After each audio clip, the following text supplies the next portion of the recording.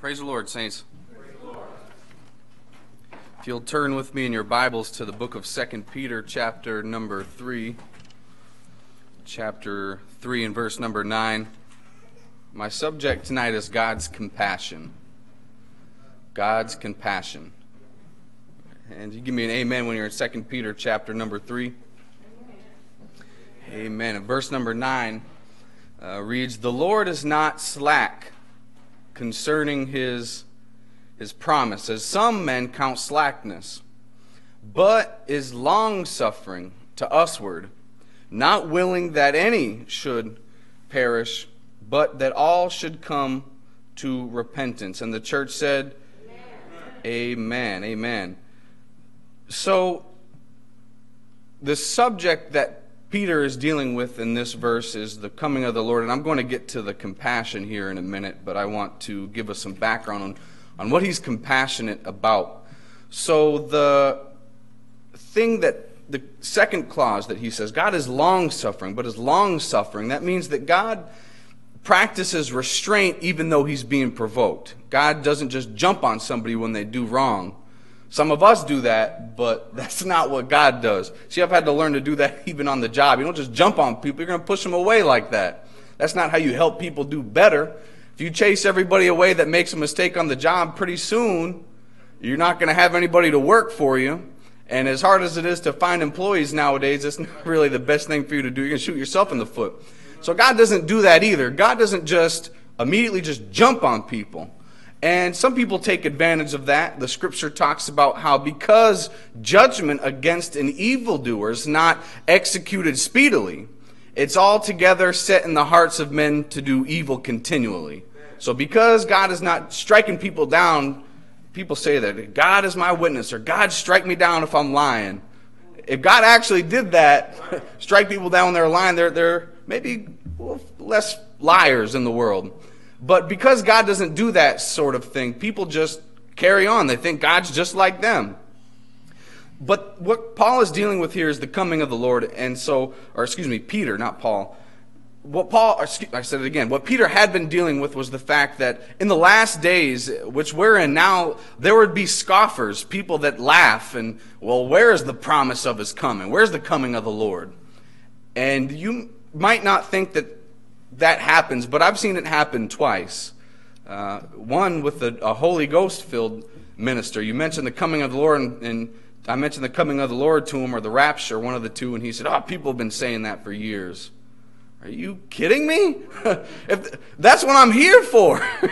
That's the main thing is the rapture. That's what I'm getting ready for. But I shouldn't be surprised because Peter said that those kinds of people would come. And he said, they'd say, well, since the beginning of the world, since the fathers fell asleep, everything's continued like it was. Where's the promise of his coming? And so Peter had to let us know. He's saying God's not slack concerning his promise as some men count slackness. God's not procrastinating, or God's not late or lazy like some people consider lazy.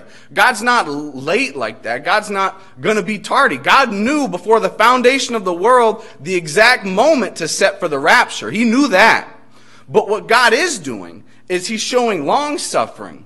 He's allowing these people to do wrong, and people think they're getting away with it, but that's not the case.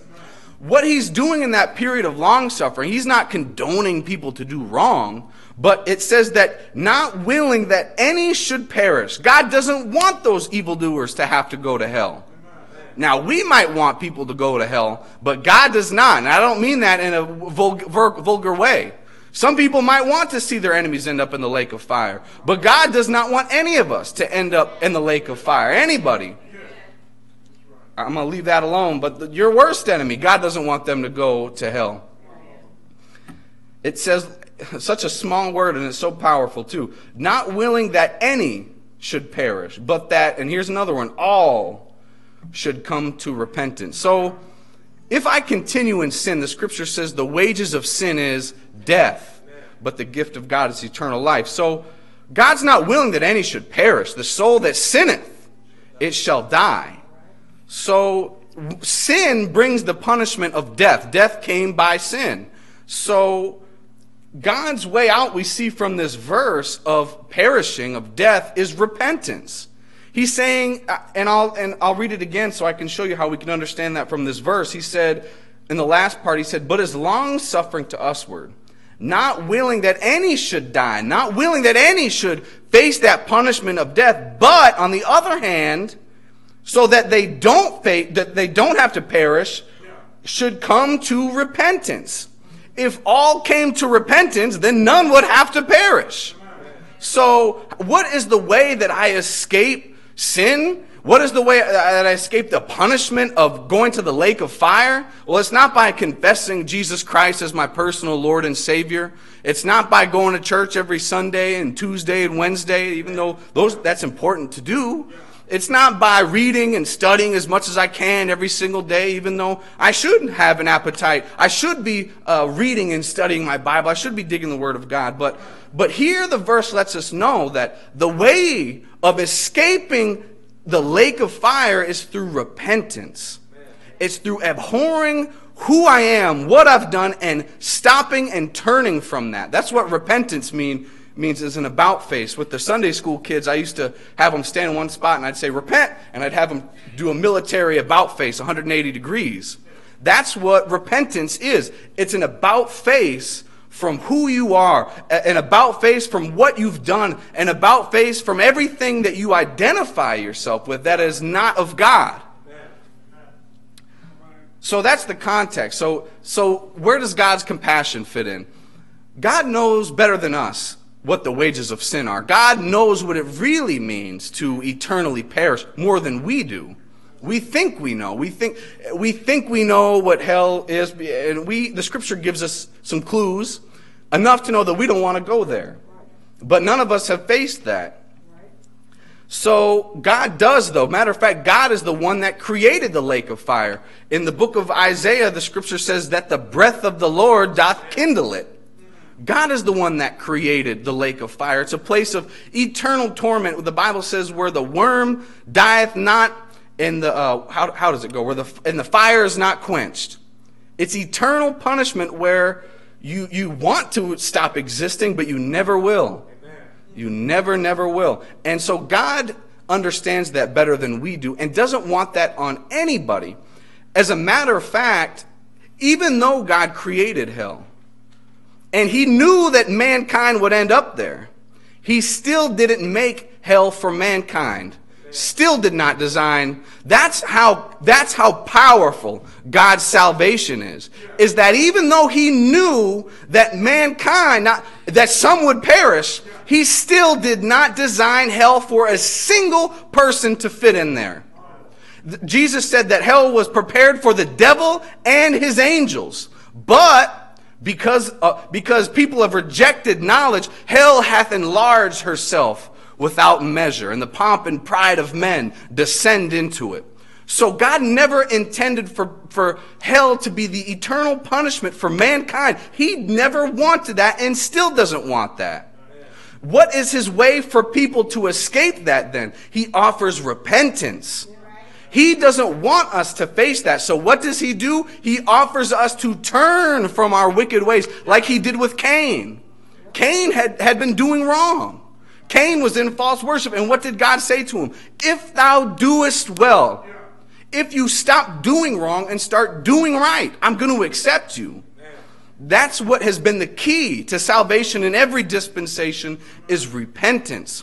So the way that God offers us a way out of the lake of fire is through repentance. In the book of 2 Chronicles, chapter number 36, there's more than one instance in the Bible where God offers people repentance, and we're going to look at one of them for an example, and it was with the house of Judah. In 2 Chronicles chapter number 36. You can give me an amen when you get there. Amen. So the background on this verse, simply put, is that the children of Israel had been separated into two nations, the northern kingdom and the southern kingdom, what was called Israel and Judah, two separate nations.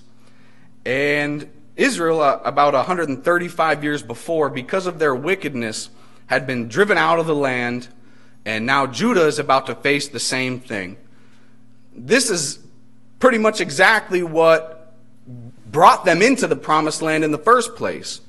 God had told them in the book of Deuteronomy that don't think, Israel, don't think, my people, that I'm giving you this nation because of how righteous you are. He let them know, if you don't believe it's in Deuteronomy chapter 9, he said, because of the wickedness of the nations that lived here before, and because I made a promise to your fathers, that's why I'm going to bring you in. In one place he said the land itself spews out the people that live here because of their abominations. So don't you do like what they do, or this land's going to spew you out too.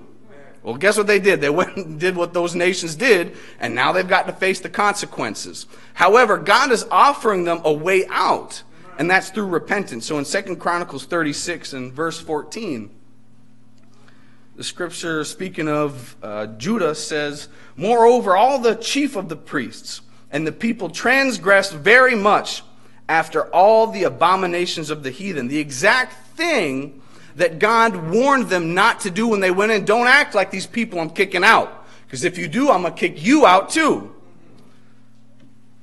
That's exactly what they did. As a matter of fact, they practiced what was called the rite of, what was it? Not Baal. Of Molech. The rite of Molech, where they would cause their children to pass through the fire. They would burn their own babies as a sacrifice, and they would use the drums and commotion of the party to drown out the screams of the children. It was terrible, and this was supposed to be the people of God. They got way off. They practiced witchcraft and made themselves idols and all these sorts of things.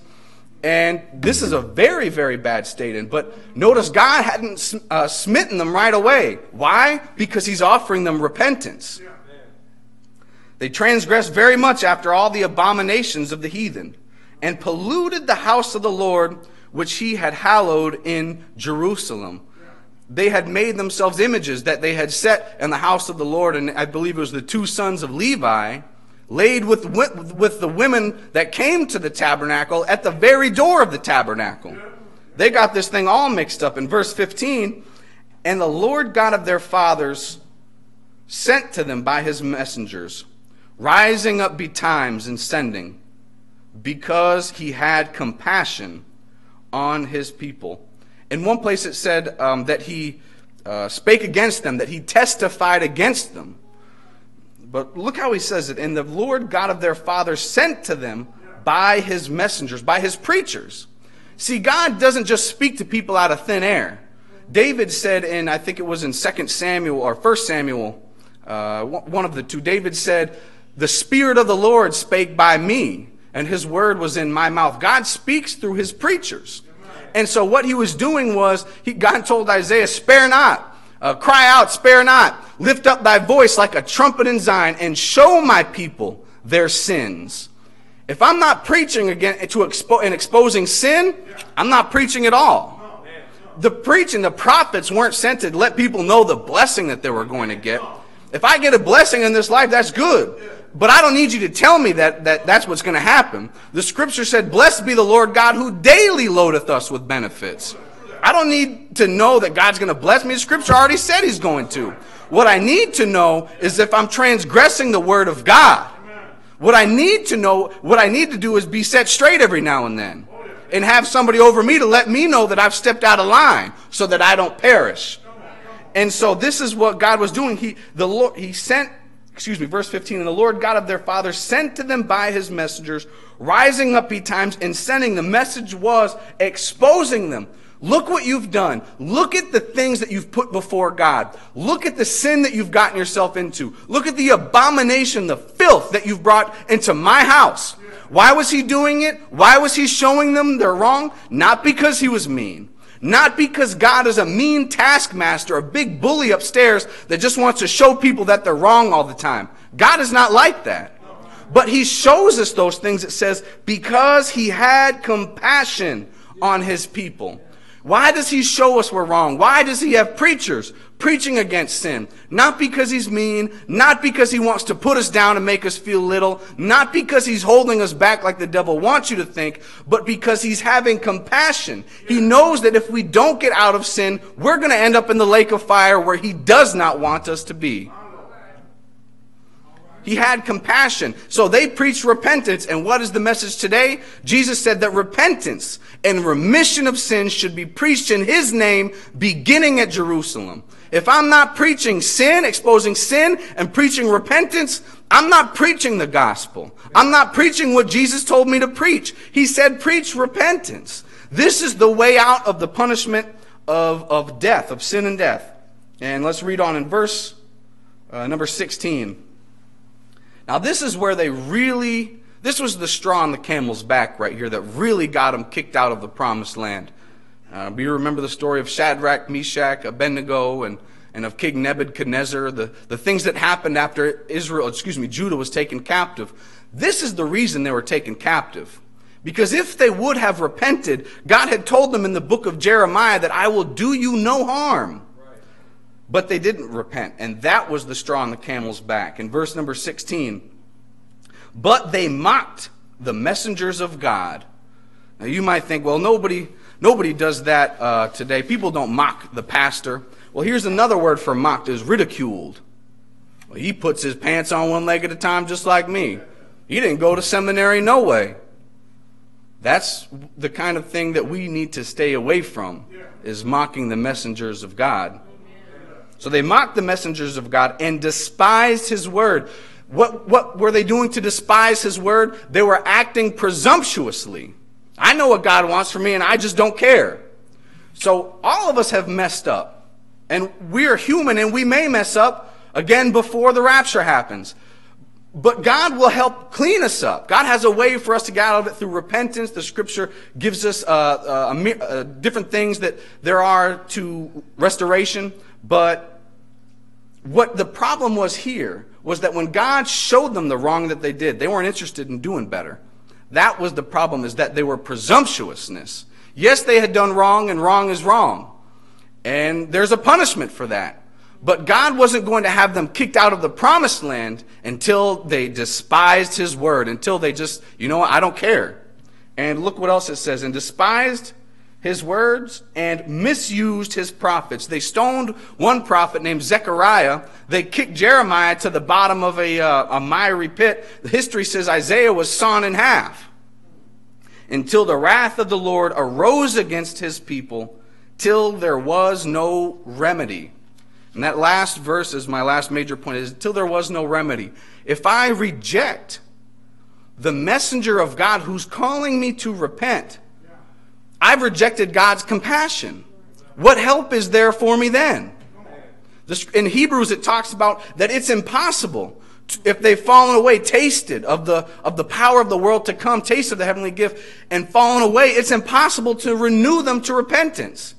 If I know what God wants of me, and I do wrong, and the word comes across the pulpit, or the pastor talks to me and lets me know that I need to get out of this, and I'm just not interested in doing better, what help is there for me at that point?